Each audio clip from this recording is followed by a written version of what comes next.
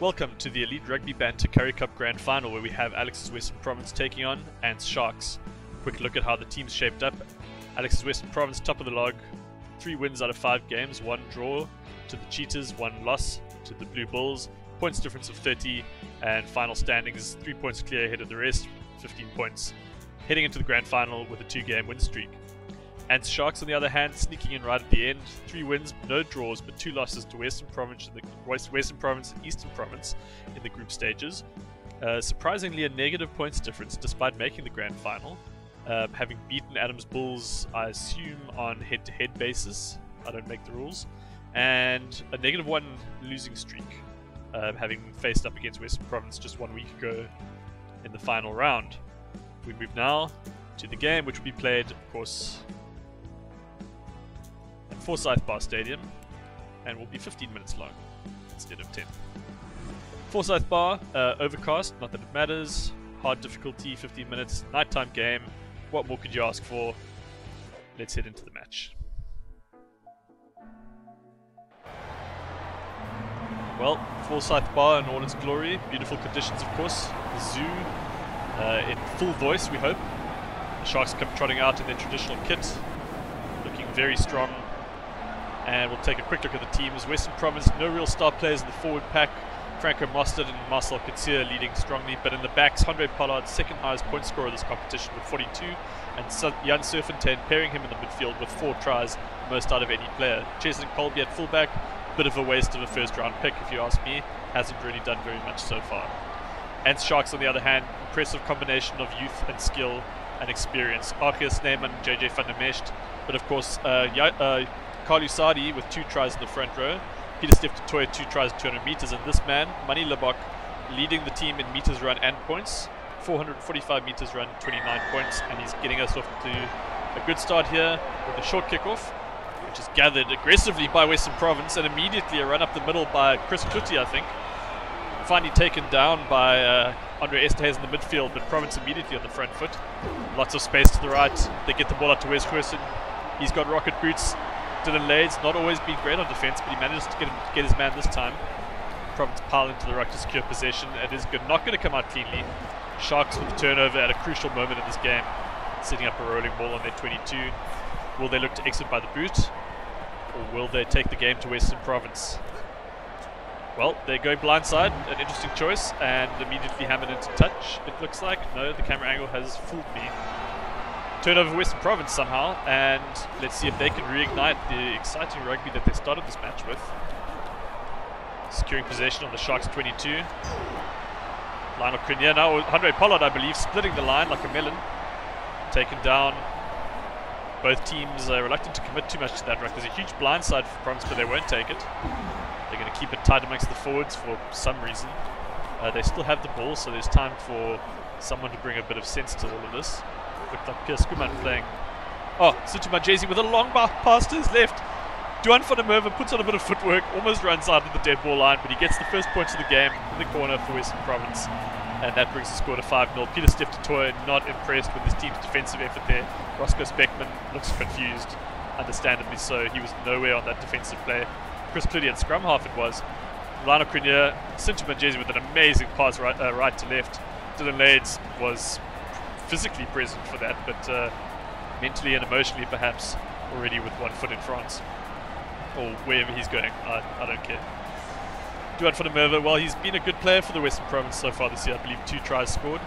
That brings his tally to 3, and a good tally for the Angry Piglet, as he is known. Andre Pollard, of course, as I mentioned earlier, the second highest point scorer on 42.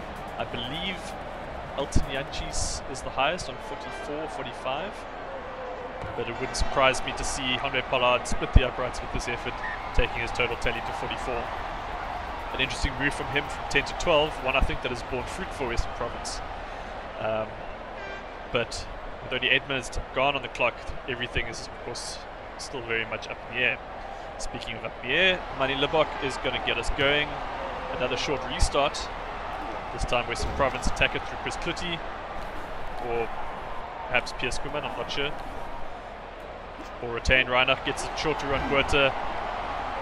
Marcel Katsir with an incisive run, but only beats 1 man. Lots of space on the right now. Wide to Wes Gerson, I believe, or is that a forward? I can't tell. Oh, he gets the offload. I don't know who that is, but he's doing a great job. I think it was Francois Herbert. That's the most he's ever run in a rugby match in his life. And he's pinged for holding on, which seems very, very harsh. Quite frankly, I don't know how he put that much distance between himself and his support runners, but maybe they were as surprised as we were. Sharks, of course, kicking to the corner. Well, not the corner, but to the side. Good touch finder, relieving a bit of pressure, but really the Sharks need to find a way back into this game, and it's not going to come through territory, it needs to come from possession, and young Dylan Richardson is going to have to try and secure that for them with this line out. He's got some good jumpers in Sneeman and Van der Mesht. Does find someone. Now let's see what the impressive Sharks backline can produce. Release. Nothing on that effort. Lots of space on the blind side. Faf de Klerk sees it, but doesn't get the ball away. Ping the other way. Faf de Klerk with an interesting shade of hair color is consoled by Peter Stiftatoy, who has a better understanding of the laws than he does. What will Western Province decide to do here? They are in kicking distance, but they've decided to go aggressive. It's still early days, so you wonder whether that'll come back to bite them, but with their try-scoring form, it's no surprise to see them back themselves under fantastic conditions, of course, here at Forsyth Bar. Akker van der Merwe has not had a good record of line-out throwing. Let's see if he can brush up on that in this all-important game. He cannot. Ball is stolen by Sharks on their own 5-meter. Impressive effort in the air, I think, by Van der Mesht or Akker Sneeman. Get the ball on, and here we go. Roscoe Speck magic. Nice little inside pass to Faf de Klerk. He's found a bit of space, but Chesney Colby wraps him up. Sharks players pouring into that ruck to secure. Ooh, fantastic inside ball to Penny Stiftatoy. Release. And they still have possession. Faf de Klerk, what can he make happen here? It's a great line and run there by the Sharks, but it's been turned over by Western Province. Chesney Colby puts a step on, gets it wide immediately to Andre Pollard, or is it Jan Surfontein? He's going all the way. Dylan Lays rushes up, but no time to catch the last man. I don't know who that is. It looks like Lionel Crinier. It's either Lionel Crinier, Andre Pollard, or Jan Surfontein, I can tell you that much. And immediately you can see hands in the head from Akker Sneeman. Sharks not happy to concede under those sorts of circumstances. It looks like it was Surfontein who made the break, getting the ball off to his partner Pollard. And I think without doubt that puts Pollard as the top point scorer in the competition, and deservedly so. In fact, one might even argue he's been the MVP. Really good awareness there from the Western Province line, just getting the ball wide. It started with Chesney Colby doing probably the first thing I've seen him do on attack all season. And then some good awareness by the centre pairing to find each other with a bit of space on the outside. Dylan Lates perhaps guilty of rushing up too quickly. Well, relatively straightforward kick for Andre Pollard. Makes no mistake about it. And things are not looking great for Ants Sharks here in Forsyth Bar. The crowd are pretty chuffed. They look like they might be supporting the Sharks by the state of the flags in the crowd, but they seem to just be happy to be watching live rugby again, as am I. Manny Lebok, another short restart, giving away possession again to Western Province, and you have to wonder whether it isn't time for a change of tactics from the Sharks. Western Province looking blindside, I think. Kobus Reinach puts on a bit of footwork, gets the offload, unable to make the clean line break. Dylan Lates has rushed up on that. If the Stormers can get a line break here, they may find the Sharks wanting. Here we go, Pierce Squimman, I think that is, with the shaggy head of hair. Couldn't get the offload, takes it to ground. There is space on the blind side, and they do go blind. That looks like Ruan Buerta getting it away to Duan van der Merwe. Good defense by the Sharks, however. Going blindside again. Andre Pollard with an impressive broken tackle, getting it off to Kobus Reinach, I believe. Not releasing, and that would be the penalty. Okay, it was Lionel Crinier, I think, who was at fault, and just consoled there by Ruan Buerta. He knows what it's like to be penalised, but normally not in this jersey. Manny Lebok doing the sensible thing. Touch finder, and once again, I think it is imperative for the Sharks, and they seem to be aware of the fact that they keep their hands on the ball. Dylan Richardson will be responsible for that. Will he target the front? Ball goes to the middle. Good secured possession. They're now going to maul it up as they head towards the Western Province 22. Making good ground though. Their forwards are quite impressive against a relatively small Western Province pack. And now they look to go wide. Manny Lebok unleashing Andre Esterhuizen. On his left is going to be Francois Venter. He's had a good game. He looked to find Roscoe Speckman on the outside, but couldn't get the ball off. They still have possession. Looked like he was shaping for a kick there. Star man, Peter Steph Toy, putting on all the moves, making an incision into the, incursion rather, into the Western Province 22. Securing ball, going blindside again. And they are going to keep hammering away at this Western Province defense. They haven't been asked to do too much on defense so far today. Hachiva Daimani looked like he could have gone to the outside. Mani Libok takes it up instead. Province bravely entering the ruck, but to no avail. Short ball now. Achia Sneeman finding his forward partner. We're now going to go blind again. That looked almost like a high tackle from Western Province, but the ref hasn't picked it up. And really, Province are not being able to contest these rucks at all well. Carlu Sadi playing a scrum half there, and they've got it out to Roscoe Speckman. He's the danger man. Just before going out in touch, he manages to offload to Ruan Ackerman. And the Sharks are making very good progress just up on the Western Province 5-yard line. And Peter Steph Toy, if anyone's going to break it open, it's him, but he passes it off to Carlu Sadi. Province guilty of not releasing, slowing it down a little bit there. Speckman coming in. Here we go. Off to Noche. Noche has found the space required to score a try. Great form by him, carrying it forward from the Super Rugby season. And, well, it was a matter of time there, I think, before the Western Province dam broke. Sharks were able to string together a good series of possession, and I think they showed what they can do when they have the ball in hand, contrary to the opening 10 or 12 minutes of the game where they were really just on defense. Excellent interplay there by the forwards and the backs, and good presence of mind by Sukubozo Noche to sit out on the right wing side of the field where he could exploit a bit of a mismatch. I didn't actually see who the last defender was there for Province. It looks like Duan van der Merwe was guilty of ball watching, and yep, you can see he's a bit disappointed with himself. So, fantastic try there by the former Western Province man, Sukubozo Noche, and Mani Libok will look to add to his 29 points for the season. Not the easiest of kicks, but one you would expect him to get over. And he does so. Well, I think that has brought the Sharks right back into this game, 14 points to 7. Lots of time still on the clock, of course. 5 minutes to go until half time. Both teams will be wanting to, I think, take stock of where they've been this half. But Andre Pollard with the kickoff for Western Province, and there is still enough time for one of the teams to do something. Taken up there by JJ van der Mesh, the impressive youngster. Sharks do secure possession. Running it up by Achia Sneeman. Sukubozo Noche joins him. Oh no, not Sukubozo Noche, it must have been Oxenchair. Well, quickly up on Andre Esterhazy. Oh, I don't know who that is. Noche playing scrum half. They do choose to kick it up, but they may have misjudged the clock here because there's still a minute and a half left for Western Province. They've got a relatively strong attacking position in the Sharks' half.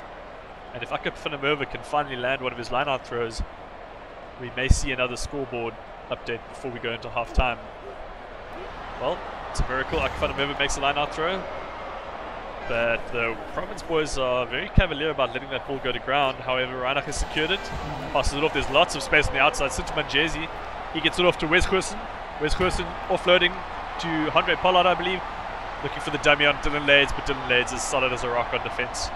Lades guilty sometimes of somewhat poor positioning, and in the last game will have rued his discipline. But here we have the territory stats and possession really telling the tale. 73-68 in favour of Western Province. 2 penalties conceded, however, so definitely some frailties in the defensive line in terms of discipline. But 6 line breaks to the Sharks 2, and I think it's fair to say that the scoreboard is an accurate reflection of how the game has gone so far. But as anyone can tell you, the game takes 80 minutes, if not more, and there's still lots of rugby to be played. Province now turn to have a short kick-off taken up by Peter Steph Toy, the star player for the Sharks in the season so far, but it's immediately turned over, and Western Province have yet another attacking opportunity down the right-hand side. Sells the dummy. Ruan Buerta makes a great run, but unfortunately he's just too tall to stay in bounds there. And while the Province will be happy with the early signs on attack, they would have liked to have strung a few more phases together. Dylan Richardson will look to provide a strong ball to the Sharks' backs to get out of there in 22. And very nearly slowed him, but they are able to get it away. In fact, it looks like they're attacking, and really, why not? It's Rugby Challenge 3, anything's possible. They secure their own ball. There's a lot of players on the blind side here. Faf de Klerk wants to go that way. He instead chooses to go himself and then kicks after running outside of 22, I believe. I'm not sure whether that was direct or not. I usually need the commentators to tell me that, but I am the commentator and I don't know.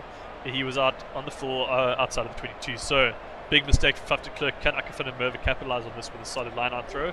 Yes, he can. That was probably too good and missed the lock jumper altogether. Line-out Crenier managed to pick it up, but he couldn't find a support runner, even though there was lots of space in front of him. And here, Western Province come. Kobus Reinach, a little bit of a dart from him. Province swamping the ruck to make sure they secure it.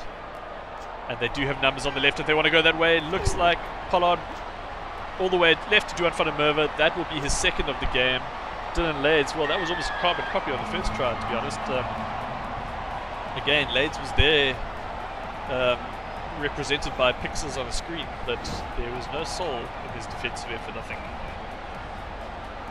Quite good to see Pierre Schumann filling in at scrum half after Kobus Reinach put the ball up. And, well, who'd have thought it, Frans Malherbe with the last pass assist. Dwayne van der Merwe almost running out there, actually, but Rugby Challenge's 3 animations are kind. Yeah, you can see here, Chiva Daimani, not experienced as a winger, guilty of marking the second last man. Dylan Lades, defensive effort, well, I think the less said about that the better, to be honest. Got van der Merwe, 2 tries in the game so far, and an impressive return to South African shores for the future Scottish international, perhaps. Pollard adding to his tally for the game, for the season. No wind, of course, here at Forsyth Bar, so no excuse to miss those. He doesn't. 21 points to 7. Western Province over the Sharks. 47 minutes on the clock. 32 minutes and 10 seconds coming down to go. Mani Lebok, will he go deep this time? Does go short, but not challenged by the Sharks. Assisted by Jay-Z is able to gather that with no pressure, other than, of course, the world player of the year, Peter Steph Toy. And that's been turned over by the Sharks, so accurately played by them, really. They immediately go wide. Lots of space here for Fenter. Chiva Daimani.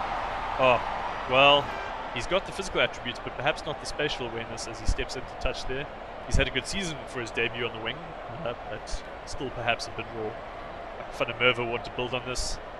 Western Province still in a dangerous position if they do give away the ball, which they almost do, but Province are able to secure it. Lana Crenier hopping inside to Ron Puerta. Now comes Pierre Schumann, and that's been turned over once again. Impressive work by the Sharks there. They go immediately wide to Peter Steph Toy, ranging up on the outside. Is that Peter Steph Toy? I don't know. Looks like the Sharks have secured this. There's plenty of space on the blind side. That's Peter Steph Toy. Must have been Ron Ackerman earlier.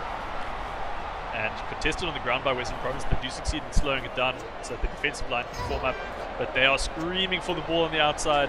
And really, it's going to take a miracle to stop Chiva Daimani from this close. And that miracle is Duan van der Merwe. 5-yard line for the Sharks now. And they're just lining up. Sukup Buzinacho wants a second. Peter Steph Toy hanging about on the fringes. He's looking for possession next. It comes to him, the playmaker in the 6th jersey, passing it off to Dylan Richardson. Not releasing, and a foolish error there by the young hooker / flank, perhaps showing a bit of immaturity, and you really wonder whether KwaZulu-Natal pivot Peter Steph Toy would not have been better served by going left all the way to his proven try scorers. Well, fantastic touch finder there by Andre Pollard, and just like that, the Sharks are starved of yet another scoring opportunity. Roscoe Speckman, well, he voiced his unhappiness at the Bulls 2 years ago, lack of try scoring opportunities, and you have to wonder whether he's improved the situation by joining the Sharks. Van der Merwe doing what he does best, losing line-out possession to the Sharks. They get a very good strong shove on, and I don't know why Ron Puerta is escorting that ball backwards, but it seems to have ground to an organic halt. The Sharks now have plenty of numbers on the right, going left, sorry. They take it in instead. Chesn Colby rushing up. Dylan Richardson trying to make amends for his earlier mistake. This ball may have been turned over. Province with strong presence at the ruck there, but they've committed so many players to it, they don't really have anyone to take it on outside. Or do they? Andre Pollard all the way to, is that Wes Gerson? Wes Gerson sells a dummy to the try line, to the sideline, but it doesn't work. Dylan Lades with a strong defensive effort. Kobus Reinach, well, he had numbers. Oh, he's gone left all the way. Is that Van der Merwe, the angry warthog, snorting his way to the try line? And he's got it unchallenged. Dylan Lades was part of the earlier tackle, and there was no one filling in at fullback. And that suddenly has put a massive gap between the two teams. The angry warthog just steamrolling his way through a gap the size of the English Channel. Well, I don't know. Francois Fenter was out of position there, and so too Andre Esterhazen, but Kobus Reinach must have had eyes in the back of his head to see the angry warthog ranging up from that range. I don't know how he got this pass away. He seems to have passed it through the body Kalusadi somehow, but quite a run there by the hooker Akafana Merva, and Western Province are celebrating. There he is, the young man, looking only slightly less angry than usual, but nonetheless furious. Andre Pollard lining up the easiest kick at goal so far. Probably do this with his eyes closed. Doesn't risk it, splits the uprights. Extra 2 points for Andre Pollard, extra 2 points for Western Province. 28 points to 7, and you have to start wondering whether there's a way back into this game for KZN. Only 18 minutes left in the game, and if they don't try something else, they're going to be going home with their tail between the legs. Well, it's a high ball, well challenged this time. Sintum and Jay-Z, again, the one to gather it. They've gone wide. Wes Goosen, he chooses to kick it. Probably not the worst idea given the position that Province are in, but it's gone to Chiva Daimani. Offloading there to Fenter, Esterhazen. The Sharks, they need to consolidate possession and come up with some points very quickly, because this deficit is not going to, well, you have to wonder whether that might not be a decisive turning point in this game as Western Province turn it over at the ruck. But as I say that, Sharks turn it back over. Roscoe Speckman in there with a loose pass to his right. Now Dylan Richardson playing scrum half, trying to show and go, but they're on their own 22 meter, and again Dylan Richardson, that's his second penalty for the same offence. Well, you have to wonder whether coach manager Ant Lake could have foreseen that coming. He had the option to take Bismarck du Plessis, an experienced campaigner, but opted instead for the young up-and-comer Dylan Richardson, and he may be kicking himself now. Andre Pollard doesn't waste any time with this one, just a little bit of salt in the wound there with an, I would say, unnecessary 3 points, but that's over the 30 point mark as they go to 31. Sharks remain stagnant on 7. 67 minutes on the clock. Deficit 24 points. Can they go at about 2 points a minute? Seems unlikely. Sintum and Jay-Z again the man to collect the kickoff. Sharks again challenging that for a turnover, but unable to get it this time. Looks like Akafana Merva or perhaps Chris Clitty there at scrum half. Western Province securing, going blindside. There's been space for days on this blindside. This time it's Andre Pollard. Well, you question the game management to kick the ball away there, but a fantastic chase and almost got there by Western Province. But the Sharks defense, cool as cucumber. And they do get free possession, I might say, with that aimless kick from Andre Pollard. Choosing to scrum. I suppose their best chance at retaining possession, but possession isn't going to help them. They can't do anything with it. Good shove on there by the Sharks pack. Province looking a little bit tired. And the minutes are being chewed up as this Sharks pack strains into the void. Roscoe Speckman. Some nice hands there between the Sharks forwards, but ultimately only gaining a few meters. Tough to clerk right there, but letting Ocker Sneeman play scrum half. Here comes Ron Ackerman. He had numbers on the outside, but was unable to find the support runner. Sharks have secured possession. Still plenty of numbers on the blind side. Here we go, Money Libok, range on the outside. Cheslin Colby is quick enough to get there, and does so, but likely doesn't stop him in time. I wonder if the TMO won't have a look at that, but perhaps it was just my camera angle that made it look closer than it really was. Fantastic awareness there by the Sharks to go to the blind side. Good pace, good focus by Money Libok to finish up the try. It was Sukubu Zenochi who saw the gap and exploited it. Money Libok, well, let's have a look. No, nothing in a clear try for the Sharks. Happy to award that. Cheslin Colby, maybe a bit lackadaisical there. He got sucked in, but he saw it coming, and I would have thought he had enough pace to close that down, but perhaps not. Well taken try by Money Libok. I would say one of the few backs for the Sharks who have shown up for this game, to be honest. And he will now get an opportunity to add the 2. Clock just past 75 minutes now. He pulls the kick to the right, and isn't that just a summary of the Sharks' night so far? Good try, but one step backwards.